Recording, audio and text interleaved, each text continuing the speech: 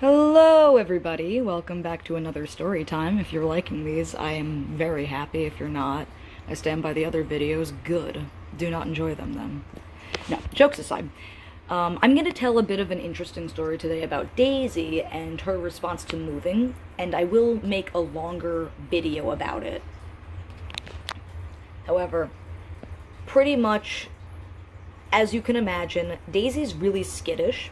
So moves were not a good thing with her. She really did not like moving. Daisy really does not like large spaces. We've had her in a house that was a bit bigger, and she almost never came out. She really does not like big places. When we first actually got her, I was living in a studio apartment, and I was very concerned that it was too small for her.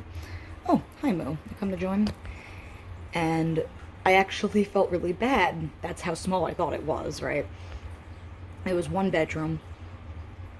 That's it. Like, literally just one floor.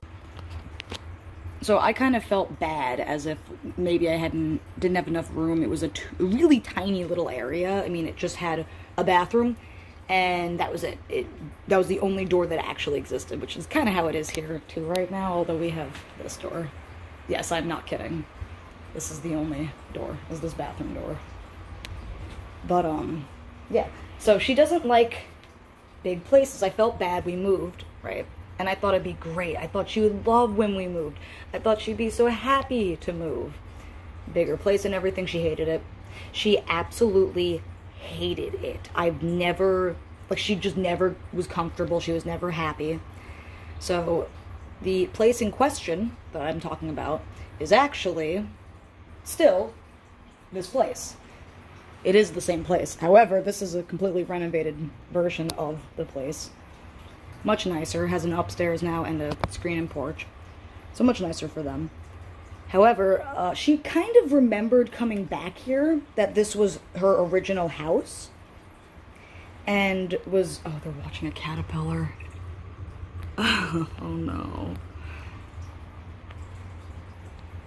But she actually remembered that this was her original house location, even though the whole place was completely bulldozed and rebuilt again.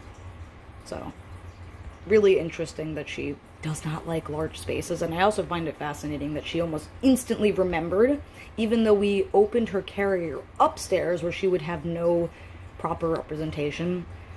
And she was really scared. She seemed really upset, like usual. Sadly, she's very skittish.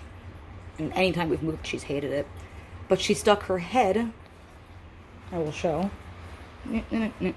right there, and looked out and around and realized that this door is in the same spot, and she stared at the door for a bit and then got really happy and was instantly comfortable in the new house. So I thought that was cute. I'll probably do a really long, like, half an hour story time of actually moving in and out of each house that we have had her move in and out of. It is a bit because we've gone back and forth while this place was being built between two other houses. And she really didn't like it, and I really hated doing it, but in the end, she's in a really nice place. She really likes it. She's very comfortable. She loves Moo. So it all worked out really well in the end. I'm very happy. But yeah. So that's the area. And there are the cats.